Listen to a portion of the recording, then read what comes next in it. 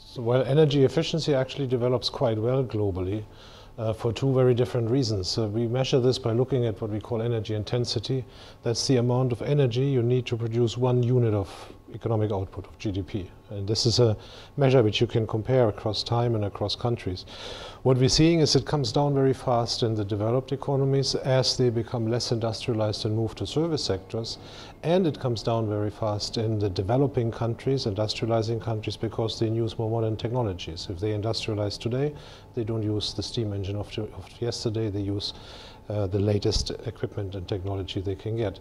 The end result of this is that we have today global energy efficiency, the best since about 110 years by this measure.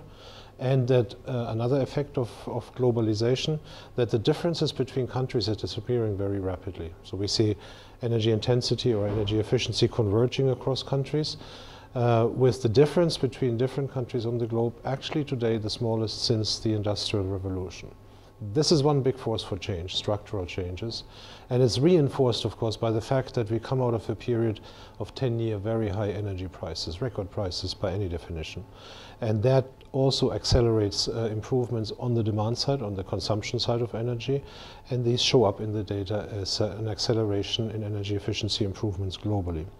So that's good news. And as to the question whether governments should do more or could do more, they certainly could do more, but it is an illusion to think that this will always be economic. There's no free money on the sidewalk somewhere. So if people don't implement efficiency measures, then usually it is because they're not economic.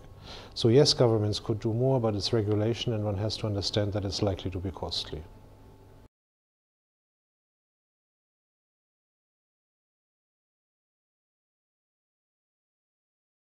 Well, the role of natural gas is an interesting phenomenon. The so-called shale gas revolution also in many ways represents a decision point for environmentalists, or those of us interested in the environment.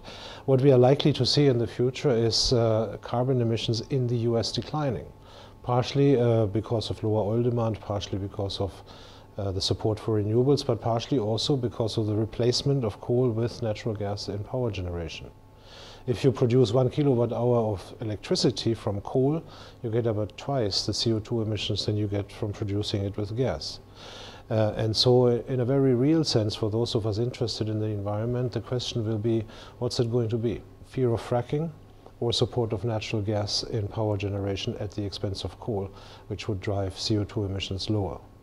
My suspicion is that because fracking is more of a local problem and CO2 emissions more of a global one, that in the debate the local side will win.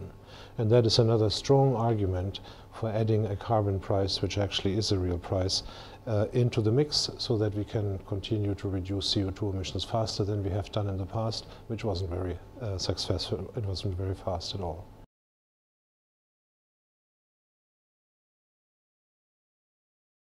Well, often especially my American friends ask me, how can these Europeans tolerate having such high import ratios and producing so little energy themselves?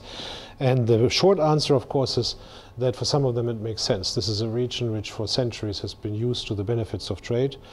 And if your coal is more expensive than coal from Australia, but your cars are cheaper than cars from Australia, then it does make sense to import coal and to sell cars and export cars. But that's only half of the answer. It is also true that Europe is very dependent and will remain very dependent on imports, and that Europe doesn't really in a broad way participate so far in the exploration of shale gas or of tight oil. As the infrastructure changes around them, with big places like the US becoming less dependent on Middle Eastern oil supplies and other big players like China become more dependent, it will be a difficult task for Europe to adjust to this changing environment. But I don't think it is already at the level of a crisis or so. What this also leads to is the observation that it is how important it is for energy security to rely on a diversity of supplies. Very often today you hear people arguing that energy independence is the answer to the energy security problem. It is not. If Japan, for example, would have been completely energy, in quotation marks, independent in the sense of not being integrated in international markets at all, it could not have possibly dealt with the consequences of the Fukushima disaster. It was able to deal with it because it was integrated in global gas markets and could compensate for the outage of nuclear power by importing more natural gas. If you are successful, for example, with ramping up renewables big time, and you utilize the sun and the wind, then also there are consequences for energy security, because the sun and the wind cannot be traded across borders. So if something happens in your country, like an earthquake or a natural disaster which knocks out these sources, they cannot be replaced if you don't have a diversified portfolio of power generation, for example.